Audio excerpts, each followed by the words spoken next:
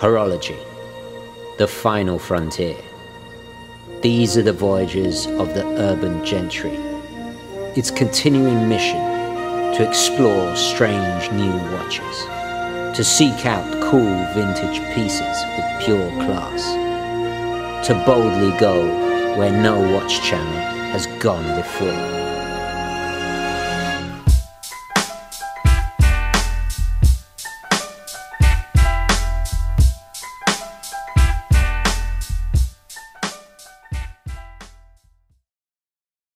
Okay, hi guys, and welcome to the show. And today I'm finally going to be reviewing my darling little Fortis chronograph. This is the official Cosmonaut chronograph that I bought. I think it was just after I got back from Switzerland, so it was the end of October, November time last year. I bought this on the used market. This is the smaller second generation 38mm size. As you guys know, I've reviewed the current incarnation of this watch. I guess you could say it's descendant. This stunning beast of a watch. This is the current classic version of the official Cosmonaut chronograph. And then, of course, we have the B-52, sorry, not B-52, I'm thinking of planes, the B-42.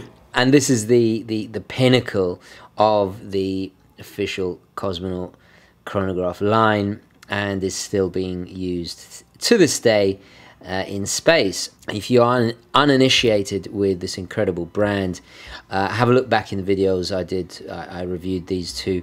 I'll leave links down below. But I thought to give a better context to this watch and why I chose this particular piece, the differences between this older generation and the current models, I thought I'd do a comparative review. And of course, before I get into this, I've got to do a very quick wristwatch check.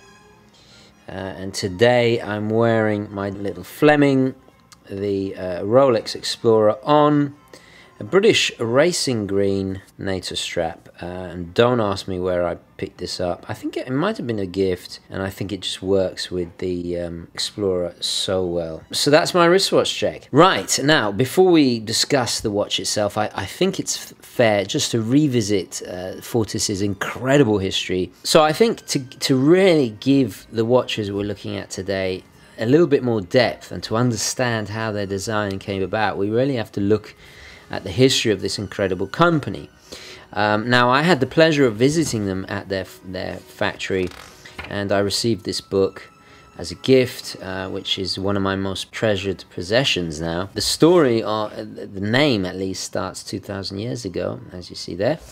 The Fortis name comes from these oil lamps that were made during the Roman Empire, the zenith of the Roman Empire. These were very rudimentary not time-telling devices, but they were oil lamps, and they were designed to be a specific, to carry a specific amount of oil that would burn for exactly 12 hours for the evening and nighttime hours.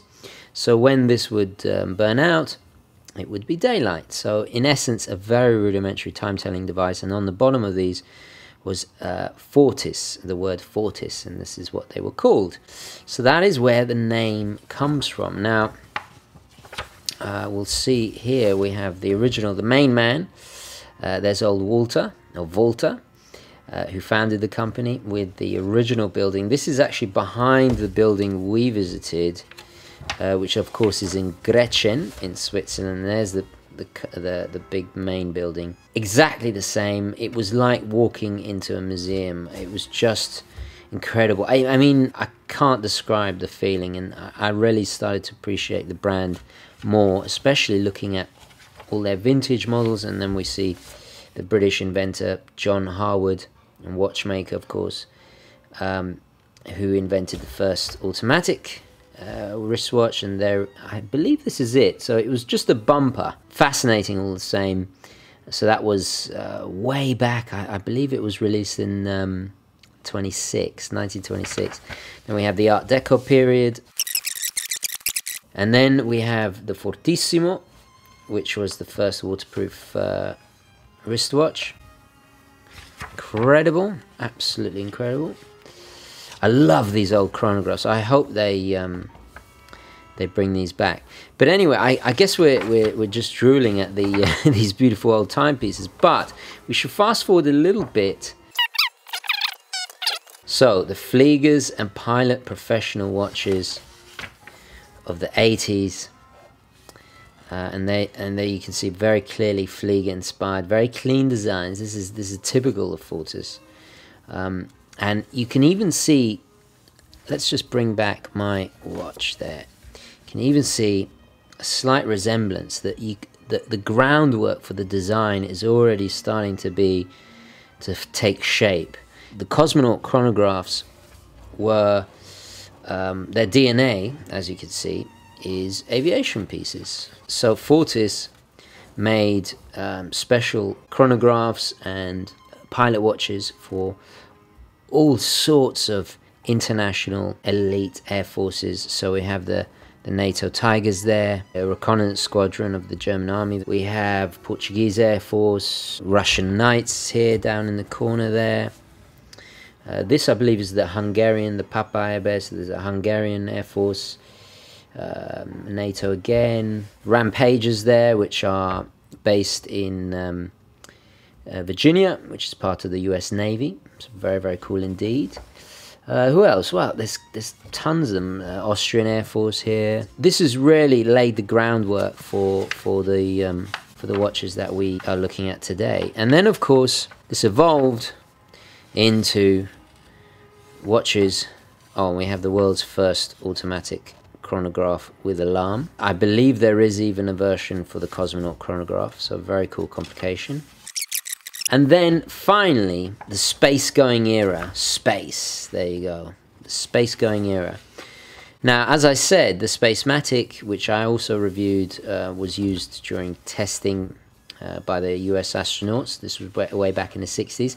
So the very first chronographs here we see in the mid-80s, that led to this very first series, which were then selected officially by the Russian Federal Space Agency.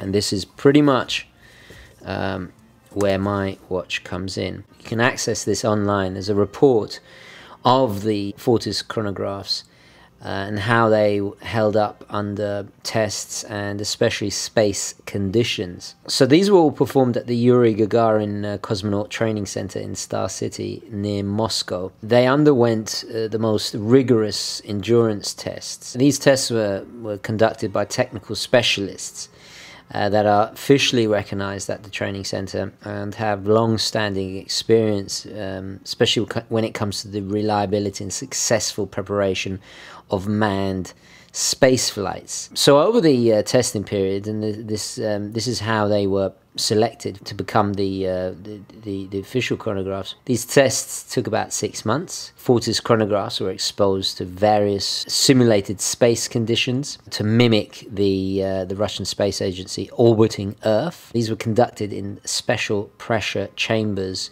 and also a hydro laboratory which simulate weightlessness.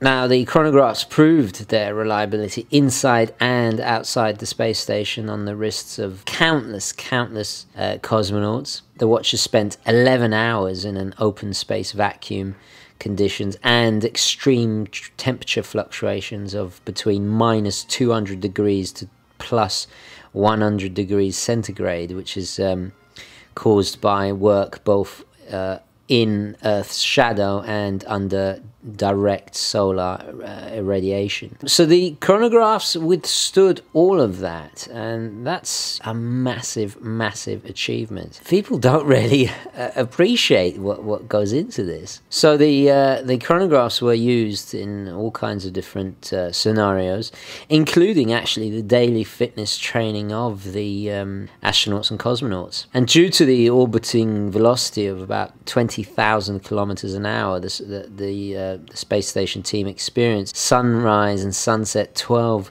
times in 24 hours.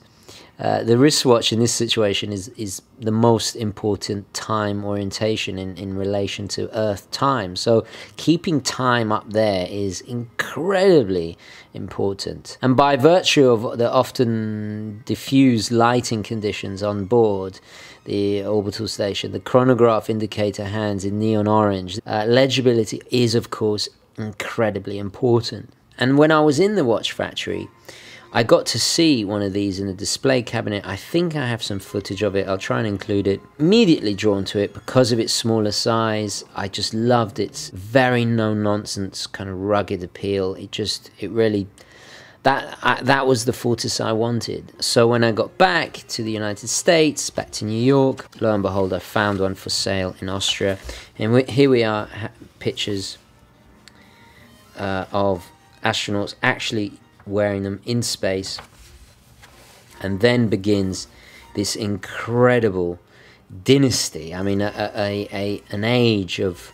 From, I think they were officially chosen in 1994, and then starts this amazing legacy of space missions. And I think this highlights a really important point, that from all the watches that have gone into space, from the Omega Speedmaster, from the G-Shocks, to the Bulovas, to, what else is, from the Pogue, Seikos, etc., etc. Fortis, without a doubt, as you can see, has spent the highest amount of time in space being worn by astronauts and cosmonauts than any other watch brand. Collectively, I mean, just the other day I saw a fantastic photograph of Mikhail Kornienko, who wore this particular watch, not on this strap, but as you'll see in the picture, he wore this watch, the Cosmonaut Chronograph Classic. I believe it was a PM, so it was the black dial, not the white dial, during the 2015 year-long mission on the International Space Station. So just imagine that watch was up there for a year. I mean, that's staggering. I wonder if collectively the Speedmasters could rack up that kind of time, even on just... Oh, there he is. So very, very cool. And you know, the proof is in the pudding. So I just thought I'd give a little bit of background. I mean, it never ends.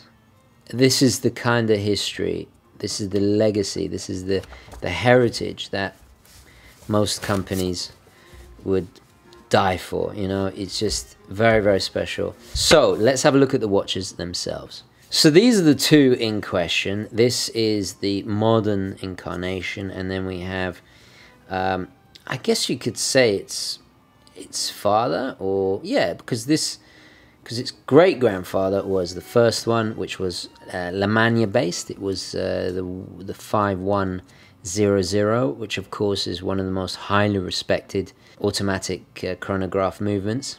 This has the Valjoux 7750, as does its modern descendant, and as you can see on the display back, and that is one of the main differences. Apart from the upgrade in size, this now has a display back with a custom rotor. So let's discuss size a little bit first. So the diameter is 38 millimeters. We have a thickness of 13.5. Lug to lug, it's just a smidgen under 47, and then a really nice lug width of 20 millimeters, which is perfect because I can put all my favorite straps on it. And that's in comparison to the modern equivalent, which is 42 millimeters in diameter. Got a height of just a flick under 15. Lug to lug is 50 millimeters. Unusually, the lug width is 20 again. So a very contemporary scale. I think, you know, that's perfectly understandable. This newer case, there's a lot more polishing.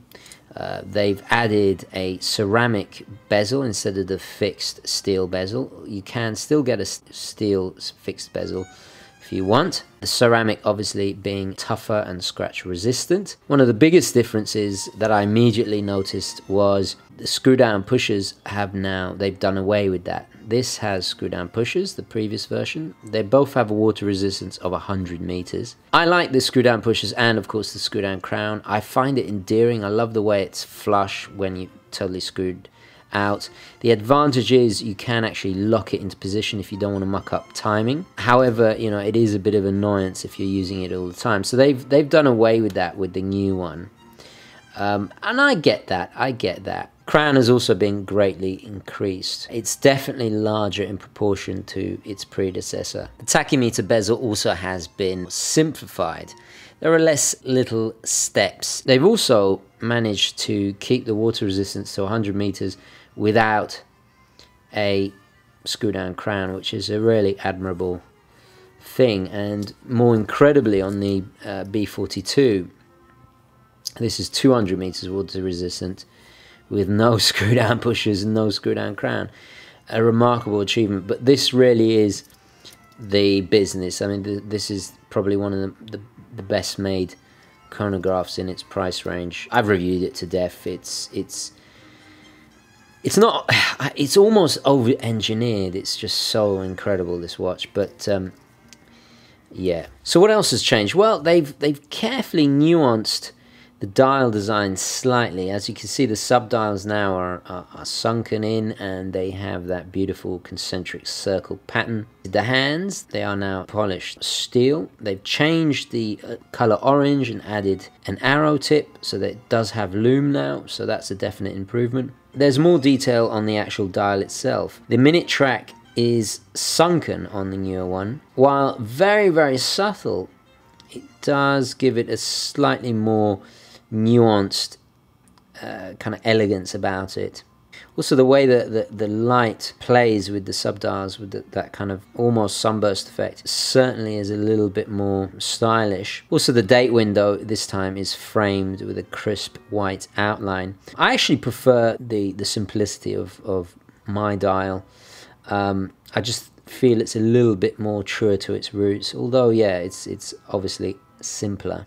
The lugs are quite substantial, especially from a profile, and they certainly have been beefed up in the newer version and a little bit more streamlined. Also, there's a greater detail in the polishing. The polishing is done incredibly well. It's lost a little bit of that tooltastic aesthetic to the original. So we have the standard Valjoux 7750 layout with the day-date complication. The movement performs exactly the same. You know, we're talking a 25 joule movement, 28,800 vibrations an hour with a 48-hour power reserve. The Valjoux I adore. It's been going since 1973. Any competent watchmaker can fix it. They're robust, reliable. My one, incredibly, being from 2002. So the new Fortis Classic. It was released in 2015. Mine, despite being from 2002, still operates at about plus, I think it's about +3, which is very, very impressive. It is not the highest grade level, although the new one now has some decoration. We do get blued screw there, and of course a display back. I personally think it's a little bit unnecessary, but I understand this is more of a smarter affair. I actually really appreciate the logo on the back. I think it's cool. I just think it's cool. There's no need really to have, it's kind of superfluous in a tool watch, but I understand this is for a different market really, whereas this was a tool intended for a purpose. Now mine I bought used, as I said, so there is, you know, scuffs and marks, but I kind of like that. I like the fact that it's a little bit beaten up. You see there's scratches on it and a few marks, but the printing on the fixed bezel is still in good condition. Sometimes the black ink in the engraving comes out. As we pull the crown out all the way, you see it is hackable. If we push it back in, we have manual wind, which is standard for 7750. And if I change the date, we do have quick set.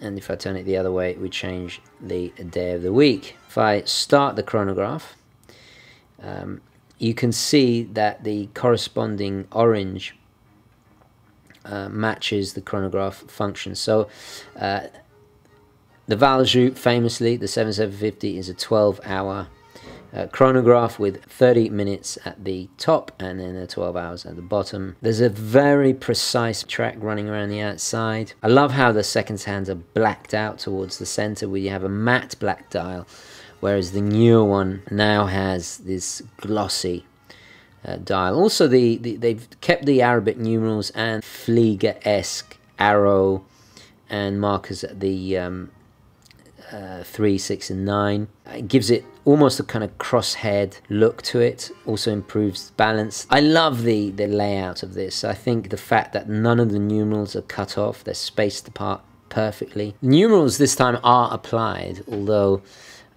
so subtly you hardly even notice it. And they have shifted some of the text almost in a kind of Daytona style over that subdial at the 6, so we have classic Cosmonaut. The new version now has a domed sapphire. Both watches have sapphire glass with anti-reflective coating.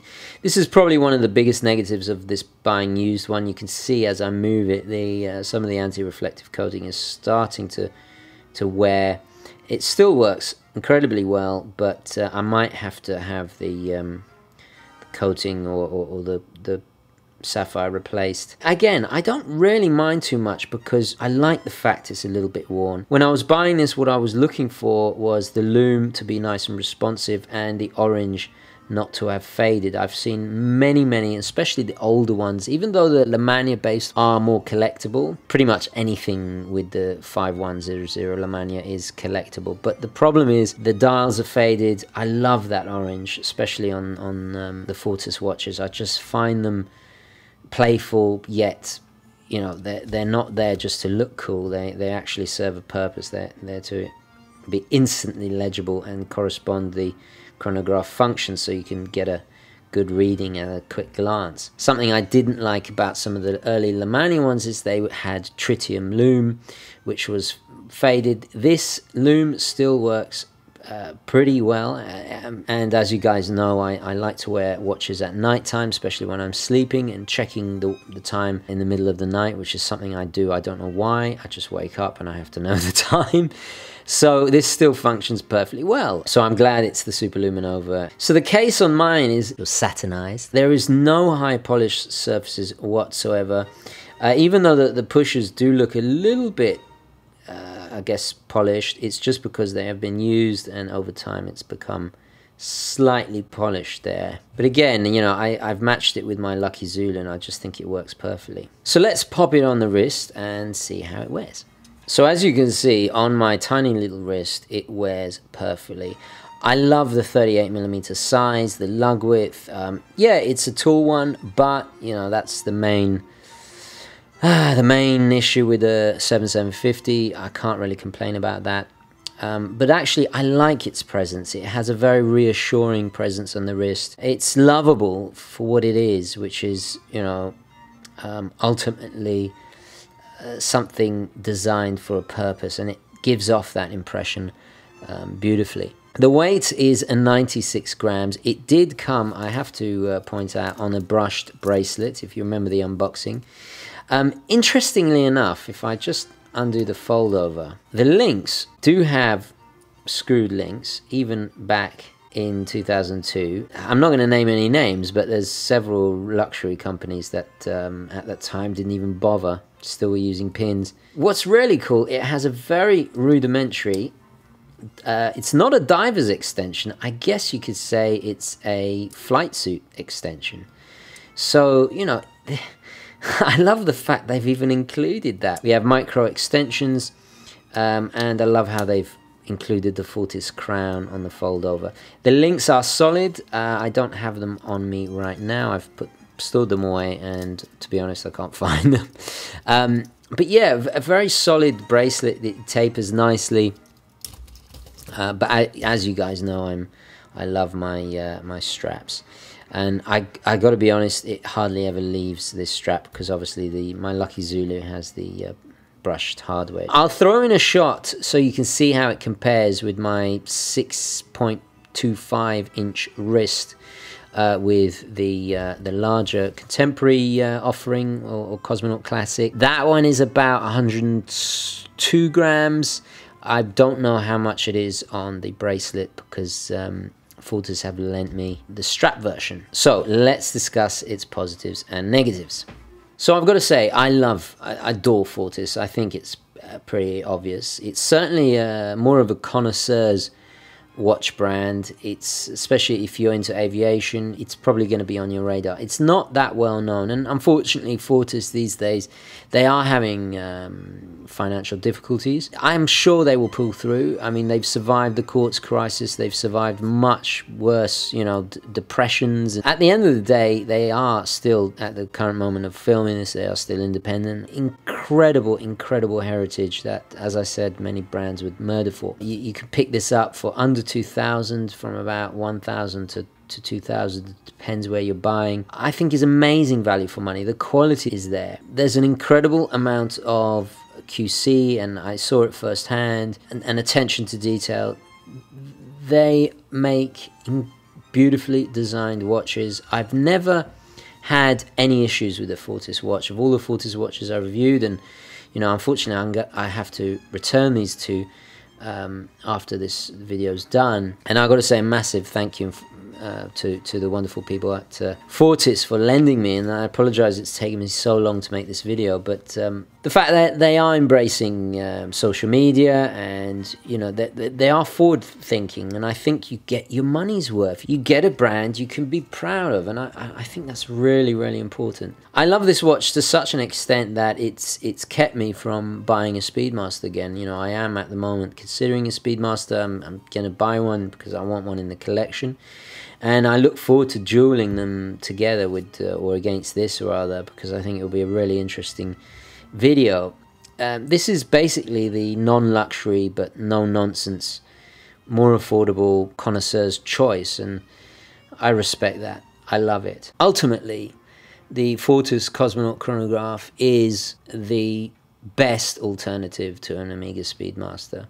While the Omega Speedmaster could be accused of being something of a cliche, and you know, every other watch collection seems to have one, or often the first luxury watch for a lot of people, and it's seen as that kind of timepiece that, yeah, you want some kudos, you want to be respected and have an iconic space-going watch. Well, I would strongly consider the Fortis. I feel it's a little bit more unique. It has a personality of its own. It's unpretentious in the fact that it hasn't got 1,000,001 special editions that has in some ways oversaturated the market. There is a really nice array of complications. There are GMT models, there are versions with alarms even, a few special editions with various dials, and particularly limited editions to celebrate individual space missions. And these are very collectible in their own right. I also love the fact that you don't have to worry about servicing. I know the Valjoux 7750 very well. I love how it behaves. Some people might not like the being able to actually feel the rotor turn, and you can hear it actually winding the watch. I like it, and it's something that I think should be mentioned, that in a previous video when I first got the watch, there was a discussion in the comments whether an automatic watch functions better in space, or even if it's necessary in space, or even if it functions at all. And Fortis actually replied. They left a comment saying that automatic watches do wind even better in space. Now, I'm not going to get into all the physics of it, because to be honest, it's beyond my limited intellect, but yeah, science is not my forte. But, however, and you feel it, it winds certainly much easier in comparison to some of my other 7750s. It's a watch for a task. It's there's an honesty about it, and I really respect that. And let's not forget, value-wise, it's more affordable than the Speedmaster. So let's talk a little bit about negatives. Well, I think the biggest negative is obviously that they don't make these 38mm sized versions anymore. I also would have liked drilled lug holes. It's not the biggest strap monster in the world. This certainly is much more versatile when it comes to because it is a tiny bit more dressier with the polished surfaces, and there's quite glossy bezel in particular, the ceramic bezel. It is a little bit more elegant. I feel it could suit a wider variety of attire. When I wear my Cosmonaut chronograph, especially if I dress casual smart with a jacket or something, it just doesn't go. It's too tool-tastic, shall we say. Another negative is obviously it's not going to be as collectible as the previous or first generation with the more prestigious La Magna. I bought this, and I'm going to be, forgive me, I'm going to be a little bit vulgar and talk about money. This was around about $1,000.